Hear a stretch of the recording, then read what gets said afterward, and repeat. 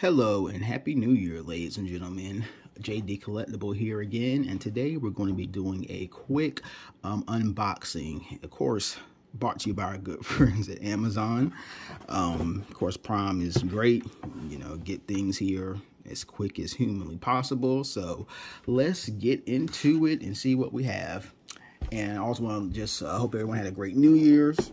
Hope you brought the year in safely with your loved ones, and just wishing you all best as you traverse 2023. I may post this on my Facebook page later today. I'm thinking about it, but I'll see.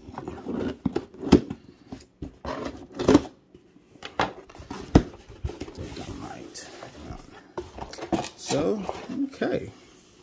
So we have the Series 128 MVP. Montel Vontavious Porter. And oh man, I remember when he first came into WWE, he actually had that MVP was always his acronym, but they would actually say the name, his full name a lot more. If you're a current fan, you know, who watched WWE since his, comeback a couple of years ago, you probably, current, like, new fans probably aren't aware of his full name. But MVP, good figure. And again, this follows my trend of just like I collected the Rey Mysterio figures. A lot last year went heavy on those. I've gone really heavy on the figures in the suits. I can add the Raw Mendoza, the Joaquin Wow, Miz, Baron Corbin figures. I just really find these figures just so visually appealing in the suits, because for a long time we weren't getting figures of wrestlers in the suits, so it's just a different look. It's just really nice, really nice. So take a look at the packaging. Basic series packaging. We have MVP on the left and his the little cocky smirk, and on the back we see the other figures in this series. Of course, Raw Mendoza, have him, Sasha Banks, Big E, and Edge. And let's get into it.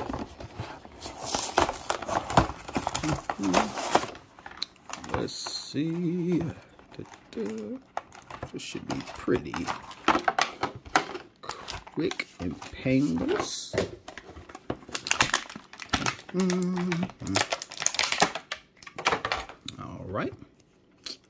All right, so let's see what we're working with.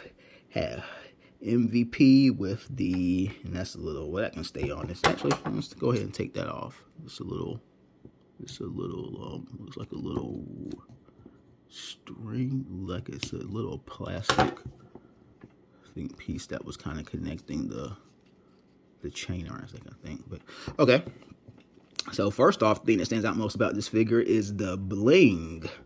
MVP, of course, is known for his fancy suits, fancy lifestyle, period. And that gold chain, the Hurt Business. And of course, the Hurt Business was the faction of him, Bobby Lashley, Shelton Benjamin, and oh my gosh, what's the other guy? Cedric Alexander, who were a pretty dominant force on the Raw brand in 2020 through early 2021. I still am just upset. One of the great WWE booking errors of the last few years was the premature breakup of the Hurt Business. I thought they were really just starting to hit their stride when Bobby Lashley won his first world title in that was 2021, I think February of 2021. And then, Vince decided to break the group up for reasons I still just do not understand. And Benjamin and Alexander, they haven't been the same since. Of course, Lashley is going on to be a huge star, bigger star than he was even at that point. But, an MVP, I mean, it really benefit him. MVP has been, with Omos, and Omos is far from being a top star. So I just think no one benefited from the Hurt Business being dissolved, and it was just a good, one of the rare, very rare all black factions. You don't get a lot of black factions of prominence in WWE these days, well, if ever, really. So, but again, nice chain. The chain is removable, so we're just gonna actually take it off right now, so we can. And I like the layered suit. the triple, you know, you have the jacket, you got the vest, then you got the, you know, the shirt and the tie. I like the purple too. And then you have the purple handkerchief, or you call it pocket square or whatnot, that really pops out too. And of course, it got on some dress shoes. In the face scan, I mean, the face scan is on point. And again, I love collecting the basic figures, you know, and you can't, you know, between the basic and an Elite Series figure, to me, for the most part, the face scans are pretty close to being identical. I mean, of course, the Elite, you know, they have a little more of that FX technology, but the face scans for the basic line figures has improved so much over the years. And just a really, really clean looking figure, really clean. Oh, you can see the beard and the, you know, the beard, mustache, the nice, you know, cut, nice hairline. Take a look at the back of the figure.